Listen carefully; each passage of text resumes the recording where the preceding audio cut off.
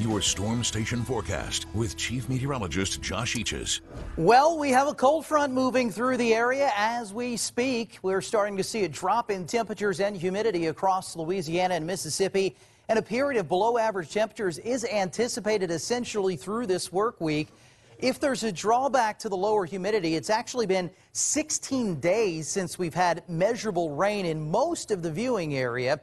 And with those drier conditions and an increased wind field thanks to Hurricane Ian being in the region, conditions for fire to spread will be favorable. You get that crisp ground condition as well as those increased breezes, one spark, and there's a problem on your hands. So advise not to burn over the next couple of days while we enjoy the otherwise pleasant weather out there and keep our friends to the southeast in our thoughts as Hurricane Ian's bearing down on Florida. We will notice the increased winds here and certainly offshore activity. Going to have some pretty significant swells out in the Gulf of Mexico. Hurricane Ian is undergoing a period of RI, rapid intensification. We noted this in storms in the past like Ida, and these are systems that can see their wind fields increase or pressure decrease and wind fields increase by a matter of about 60 miles per hour in a 24-hour period. That appears to be happening here as Ian is moving to the north-northwest at about 10 to 15 miles per hour. There's the bigger picture. Already some of the outermost bands bringing some showers and thunderstorms to South Florida beginning their deluge, and we will see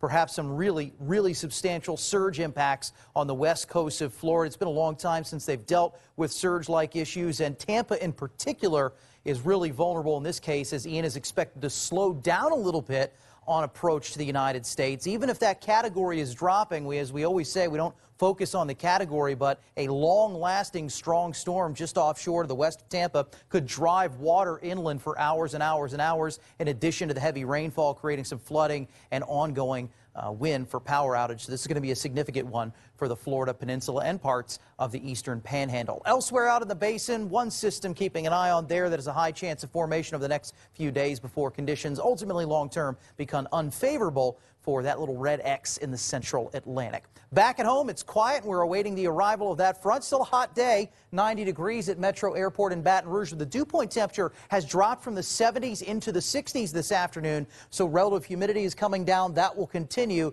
with that north breeze at 10 to 15 miles per hour. On the surface map, we identify that front pretty much draped over the I-10 corridor right now. Will continue crawling into the Gulf of Mexico this evening. Satellite radar only finding a few showers and storms leading that front into the Gulf. The coastal sections now, most of that activity south of Highway 90, so not much of a population center getting any rain today.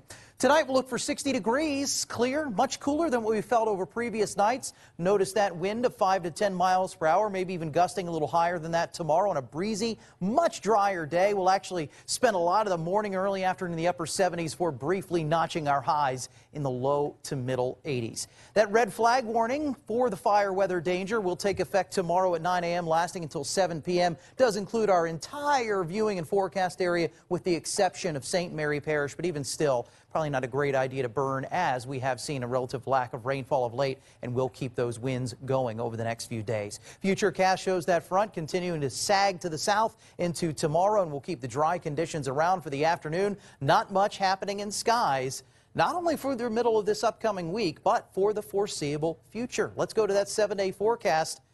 Couldn't get much easier. 7 orange circles, sunshine right on across the board through early next week. We will see a slow moderation in those high temperatures from the lower 80s to the upper 80s from Thursday to Monday, but a lot of mornings in the 50s, not only chalking up our first of the fall season, but likely several in a row.